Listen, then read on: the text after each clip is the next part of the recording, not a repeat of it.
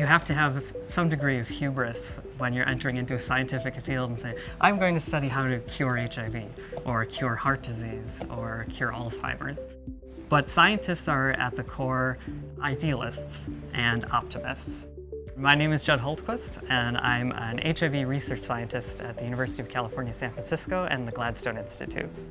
Learning to become a research scientist is learning how to cope with failure, learning to take it not as a personal failure, but as a learning experience.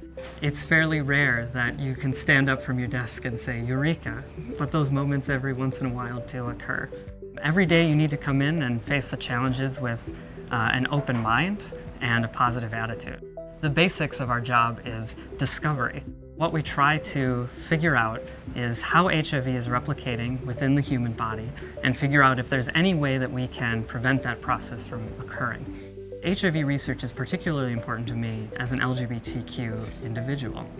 It was only about 2 years ago that one of my absolute dearest friends seroconverted, or they found out that they were HIV positive. It's a shocking moment. Once I learned about the struggles that my friends were going through with infection, once I came out as gay, once I moved to San Francisco and was part of the LGBT community here, all of these events bring you closer and closer to the epidemic and what you're studying and what you're trying to accomplish. It brings you closer to the people for whom your discoveries could actually mean positive change in their day-to-day life. It's humbling and challenging at the same time.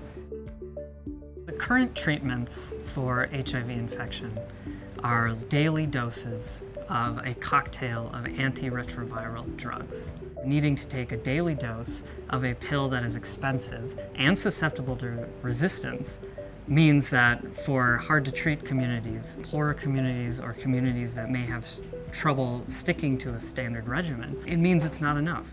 It requires daily monitoring of someone for the rest of their life, which is not feasible when we're talking about an infection of 37 million people worldwide. No one thinks of the cure as a magical pill that someday will arise and suddenly the virus is gone.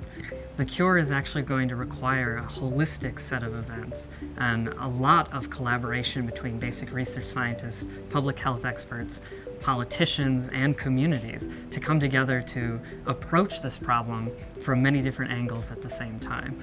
For me, curing the virus means suppressing it long-term without the need of further intervention.